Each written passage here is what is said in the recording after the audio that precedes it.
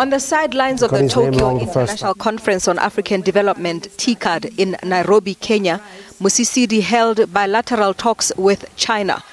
The Mountain Kingdom's Prime Minister requested assistance for a dam, a hospital for the capital Maseru, a solar power project and a road.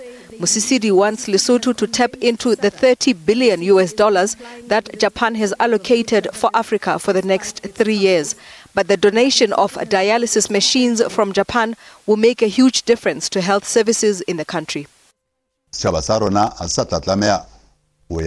Our people will no longer need to go to Bloemfontein for dialysis. On his much-awaited position on the outcomes of the SADC summit held in Swaziland recently, he again displayed confidence that Lesotho is in tandem with the bloc.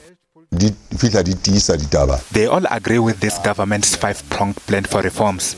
There's nothing new there. Mosisili did not delve much into the issue of opposition leaders that remain in South Africa, saying they fear for their lives, but the SADC communique urged them to return to be part of the reforms. But the record of proceedings indicates days of engagement with bodies including the now appointed Oversight Committee.